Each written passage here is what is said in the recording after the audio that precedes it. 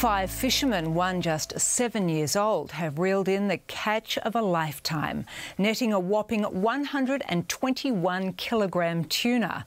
The mammoth catch could be a record for the waters of Phillip Island. Off the coast of Phillip Island, a father-son fishing trip turned into a 6-hour battle with the beast from the deep blue. So cool. On Friday afternoon, Josh Stoll and his 7-year-old son Ryder had hooked a bluefin tuna so big they had to call for backup. I reckon we're going to get there in the dark, but he's got no hope by himself. It's going to be a bit of an epic adventure. They arrived after 2.5 hours. I'm glad to see you guys.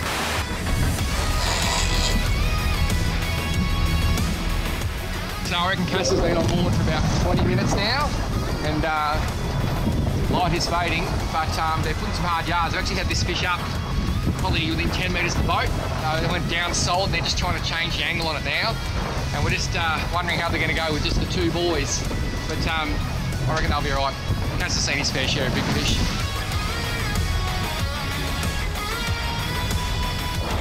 How close is he?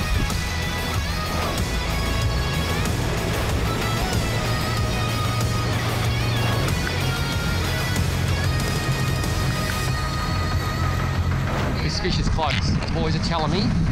They can see the fish. Oh, there he is. No. Keep going. Oh, no.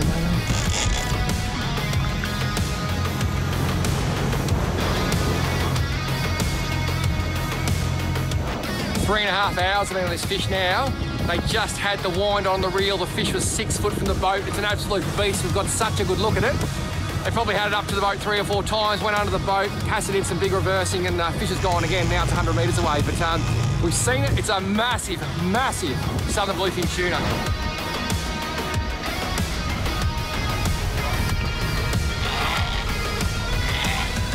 Go.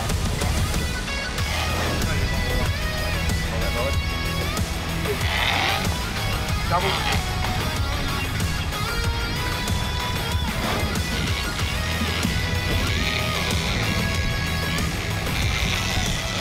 Mate, it's big. When it looks big from here, it's big.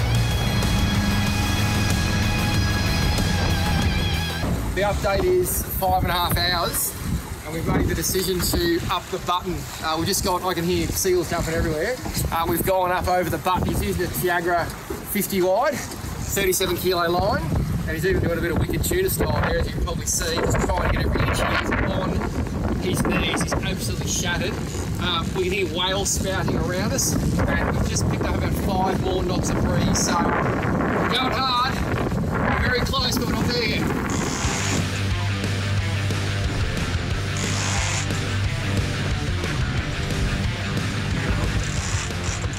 Go on the wheel, Ryder. Ryder, go on the wheel, steer wheel.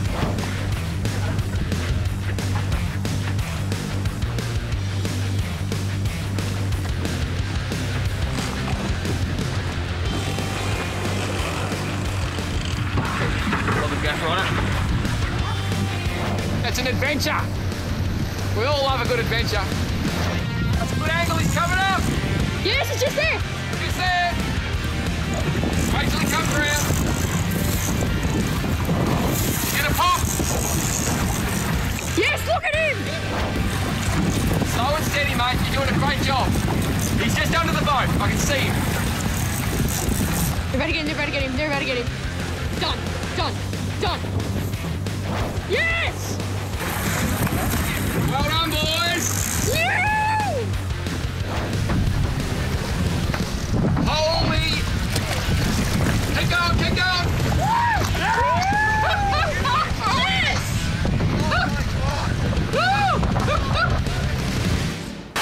The official weigh-in, 121.65 kilos. Bigger than Dad. I reckon it's probably in the top 3 biggest southern bluefin tuna ever caught off Phillip Island. Like, it is not 1 in a million, it's 1 in 10 million. Days later, the fishermen still can't believe the almighty feat.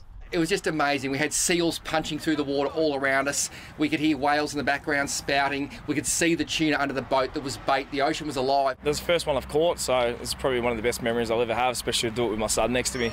And it's not just about the feeling, but feeding. A fantastic reward for these fishermen who've proved themselves the real deal. It's yum. Yeah. And it also tastes really good raw. Georgia Love for 10 News First. What a catch. Well, this is the massive beast that these guys caught last night. It is about to get filleted and a lot of families are going to be very happy. Josh, you actually saw this thing eat the lure. You're on the boat with your little boy in Bass Strait. What were you thinking? Oh, mate, I didn't even know what was going on at the start. I just seen him come up, eat the long rigger, and then it was just game on since then. I got a young fella to pretty much help clear the deck, man. And then, yeah, rang Chris and told him that we were on because said he was still out. Never in your wildest dreams could you hope to hook a fish like this off Phillip Island. Fishermen, we all go out hoping, but this is like, what, 1 in a million? Oh, yeah, it's pretty, I don't know, it still feels like a dream, eh? And obviously you'd love to let this fish go, but there's a bigger twist to this tail. Yeah, the twist is, man, they come up with it was tail wrapped, eh? So we didn't have really too much choice, even if we wanted to let it go, like we planned on it, but it pretty much come up dead nearly at the end, so. It's so amazing. The lure fell out of the fish's mouth, come down, the hook went around the tail and grabbed the line. There was no hook in this fish, but it's very hard to pull a big fish towards the boat when it's hooked by the tail. And that's why after 6.5 hours, this thing was still doing 20 knots. It's incredible, the most epic tail ever. This young boy will never forget it. Now, Chris, you're in charge of knocking off the fillets.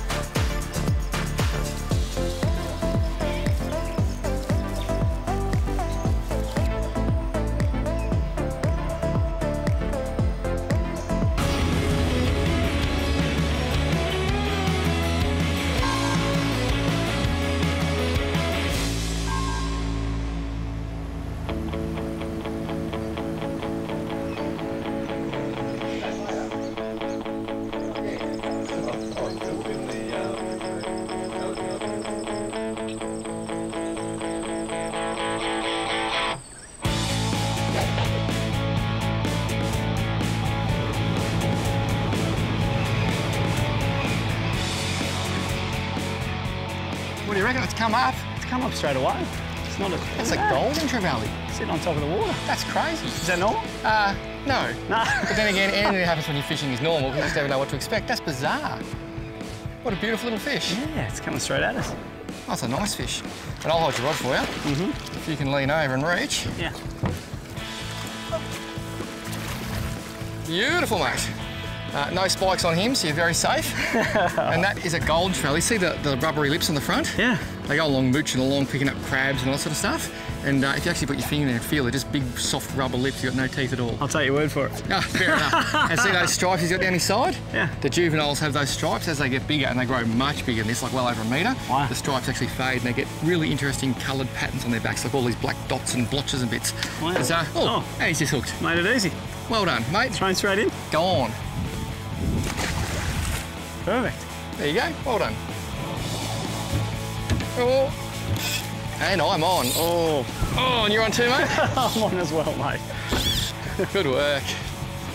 They must be thick under this boat, Paul. They are thick. And when you get a situation when you just get incredible fishing, it's so good sometimes to do something different. And getting the fly rod out is just awesome fun. You all right, mate? Yep. Watch the hand. Good work. Well done. So, there is my Queenie on fly. You can actually see the fly in the corner of the mouth. And I'm just going to bring him up. And you can see the fly in the corner of the mouth as it just slowly disappeared. I like to practice catch and release. with environmentally friendly flies. It was all made of fur and feathers.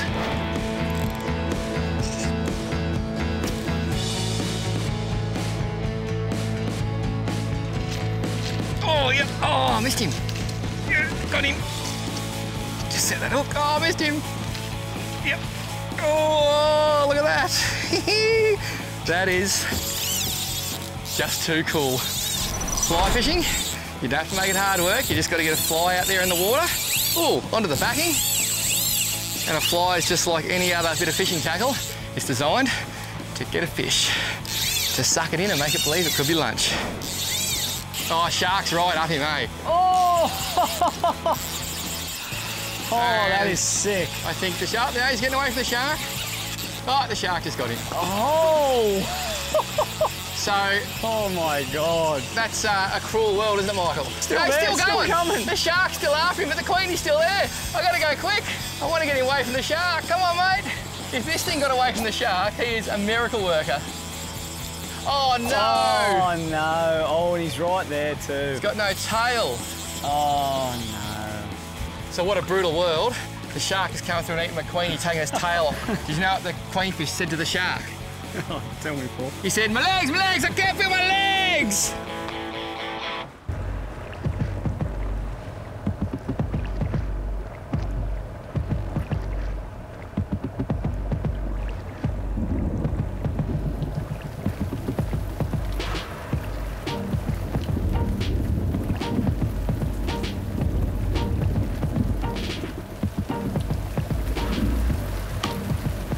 So, this is the only microphone we've got because literally it's been raining. So I'm fully mic'd and you're not, but you probably can't talk anyway, can you? No. This is gold, it's a big fish. I think it might be a jewie, mate. Is it a jewie? No, it's a trevally, I think. It's a trevally that smoked you. Oh, good effort, mate. Oh, you're getting a fish over here. I got a bite, I got a bite. I dropped him. I had him on, but I dropped him. I might not have the biggest tent, but I've definitely got the biggest circus.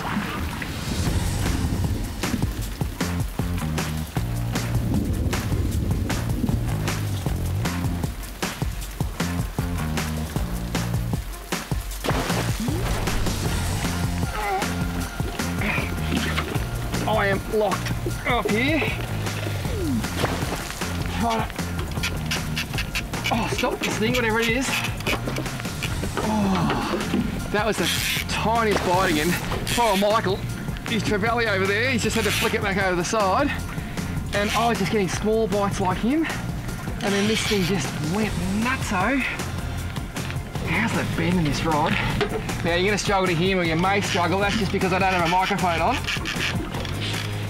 But it's all good. I am getting stretched here. I'm starting to think it may be a trevally of some description. And we're going around this way now. Full lap, what are your thoughts? I'm thinking it's a big fish. Oh, well, let's go with jewie. That would be nice. A big black jewie. That would be very nice. How's the way this thing's pulled? Absolutely bent me. Now I've done a full lap of the boat. I have no idea what it is. I just saw a bit of colour. It looks a bit golden. I'm gonna tell you, I'm glad it took your long, not mine, mate. And didn't it take it? It was a juggle. And you got that beautiful trevally, we didn't even get a look at it, mate. How's the difference 10 minutes makes? It was absolutely bucketing down, wasn't it? Pouring down rain. Oh, there's a bit of colour there. And what I'm doing is just using the rod to try and hold it away from the outboard. He's just doing circles. This is a serious trevally. Look at the size of that, and it's going to get much bigger very soon when it appears from beneath. Look at that. Oh my God, that's a horse. That is a big brassy trevally. Look at that. Oh. Holy snapping trevally. Oh, wow. That is absolutely epic. How hard did they pull? God. Woo. So if you grab the rod, Yes, sir. I'll try and grab the fish. I might need to actually grab him under the gills. Here we go. And that. Yes. What they call a real one. Now, I don't know if that's a brassy or a GT. I'm going to say brassy, I think. What do you reckon? Brassy. Big brassy. Awesome fish. The weight there is just phenomenal. How's the way it took that line and just went? That's insane. Well, I think it's time for a tea break at the cricket. This one is about 2 for 22. My arms are sore. Awesome to catch, but I love letting go. There you go, my friend. There's a little spear, and down he goes. Oh, what a massive fish.